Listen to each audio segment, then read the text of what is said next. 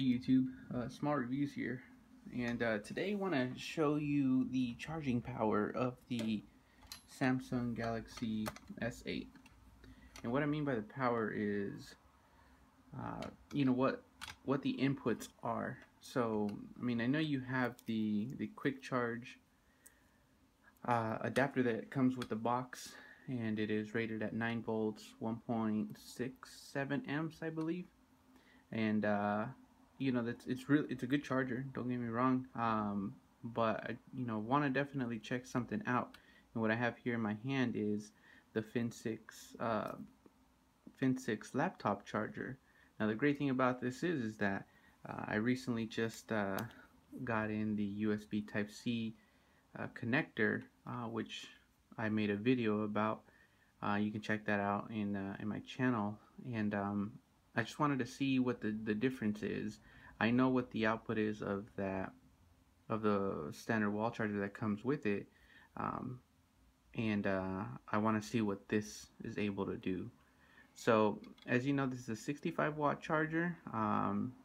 It has actually multiple ratings, but this one is 20 volts at 3.25 amps.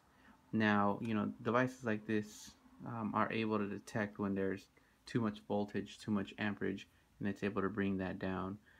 So we're gonna go ahead and test it here. I do have a USB Type-C power meter. I'm a big fan of power meter, USB meters. This one's a specific Type-C model, so Type-C, and it takes a Type-C as well. I also have the Type-A connector. So what I'm gonna do is I'm gonna go ahead and plug this into the wall. And so you can see it's connected. It's a little tangled, but just gonna go ahead and take a look at it real quick.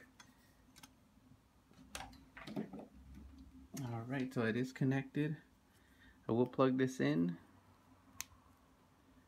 Alright, and once I plug it in, it's gonna give us some data. It's gonna give us voltage, amperage, and the milliamp hours that have gone through the actual device.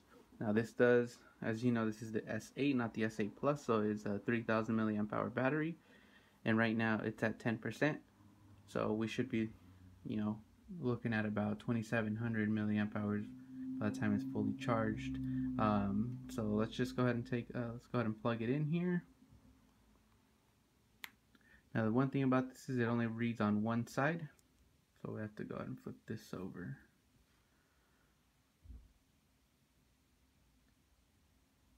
Alright, so right now the charge is close to that, 5 volts. Right now it's reading it reached a peak of 3 amps, which is great, because that you're looking at 15 watts. But as the charge keeps going, it keeps going down and down, and now it's trying to stabilize at 2.3. So you just multiply the voltage and the amperage, and that'll give you the wattage. Your goal for quick charge is 15 up, 15 watts or more, and this doesn't quite reach that, but it's still pretty good. So if you just do the math on that, and of course once it reaches about 80% or even 90%, then it starts to lower, so that way the battery temperature doesn't overheat. So we get up there to the 3 amps. We're 11% now, but yeah, that's all I wanted to show you is the Fin 6 laptop charger charging the Galaxy S8, and I'm sure it's like this with the other phones that you'll be able to, of course. But there you have it, folks. If you have any questions, feel free to leave any comments down below, and it's just a quick little video. I'll catch you in the next one.